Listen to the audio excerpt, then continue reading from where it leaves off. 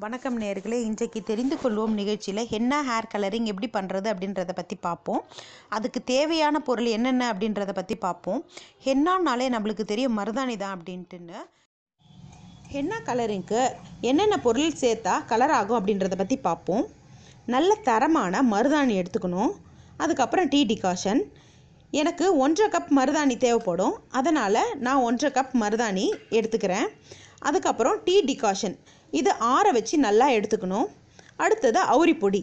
இந்த அவுரி பொடி நம்ம எதுக்கு யூஸ் பண்ணுறோன்னா முடி கருப்பு நிறத்தை கொடுக்கும். அதுக்கு அடுத்தது புளிச்ச தயிர். மருதாணி நல்ல கலர் வரணும்னா மற்றொரு முக்கிய பொருள் என்னென்னா இரும்பு பாத்திரம். நம்ம இரும்பு பாத்திரத்தில் இதை மிக்ஸ் பண்ணும்போது நம்மளுக்கு 1 ஹவரில் நல்ல ரிசல்ட் கிடைக்கும். இப்போது இதை எப்படி நம்ம மிக்ஸ் பண்ணுறது அப்படின்றத பற்றி பார்ப்போம்.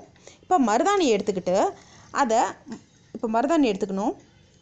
பாருங்கள், இந்த மருதாணியும் அவுரி பொடியும் நம்மளுக்கு நாட்டு மருந்து கடைகள்லையே கிடைக்கிது. நம்மளுக்கு நான் 1.5 கப் மருதாணி இப்போ எடுத்துக்கிட்டேன். அடுத்தது அவுரி பொடி, 1/2 கப் அவுரி பொடி.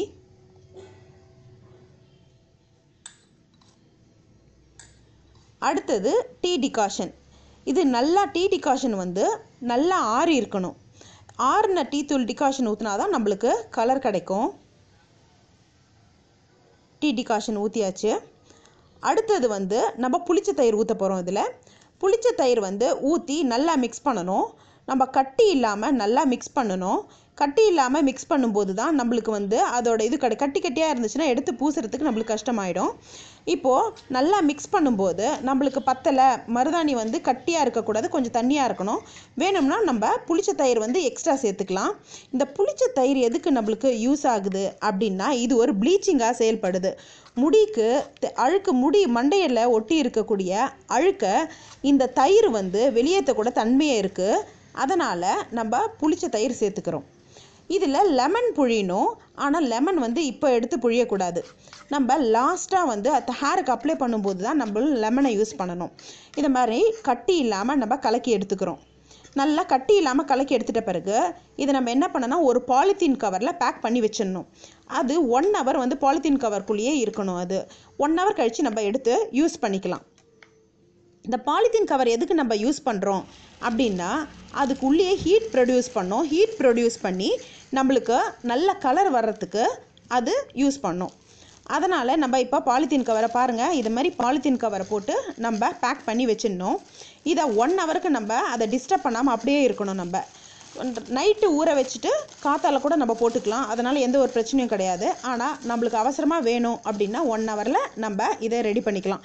இது உள்ளுக்குள்ளேயே ஹீட்டை க்ரியேட் பண்ணி நம்மளுக்கு கொடுக்கும். இது 1 ஹவர் கழித்து இப்போ எடுத்து பார்க்கும்போது நம்மளுக்கு இதை மாதிரி இருக்குது. அதுக்கப்புறம் நம்ம தேவையான லெமன் ஜூஸ் எடுத்து புழிஞ்சிக்கலாம். இப்போ பாருங்கள், நான் ஒரே ஒரு லெமன் தான் ஜூஸ் தான் புழிகிறேன். ஒரே ஒரு லெமனோட ஜூஸ். இதை நல்லா போட்டு மிக்ஸ் பண்ணி எடுத்துக்கணும். இதை ஒரு 10 நிமிஷம் கழித்து நம்மளுடைய கையிலேயே எடுத்து ஹேரில் அப்ளை பண்ணிக்கலாம். நீங்கள் க்ளவுஸ் போட்டு தான் ஹேரில் அப்ளை பண்ணணும், இல்லை ப்ரஷ் வச்சு தான் ஹேரில் அப்ளை பண்ணணும் அப்படின்றது கிடையாது. இதை நம்மளுடைய கையாலே எடுத்து அப்ளை பண்ணிக்கலாம். இது கெமிக்கலும் கிடையாது. மருதாணின்றதால நம்மளுக்கு கை எந்த ஒரு தீங்கும் விளைவிக்காது. இதை நம்ம எடுத்து கையிலே அப்ளை பண்ணும்பொழுது நம்ம வெள்ளை முடி என்ன ஆகும் அப்படின்னா, வெள்ளை முடி கருஞ்சிகப்பு நிறத்தில் மாறும். ஏன்னா நம்ம இதில் அவுரி பொடி சேர்த்துருக்கிறதால நம்ம கருஞ்சிகப்பு நிறமாக நம்மளுக்கு மாறும். இது எந்த ஒரு கெடுதலையும் ஏற்படுத்தாது.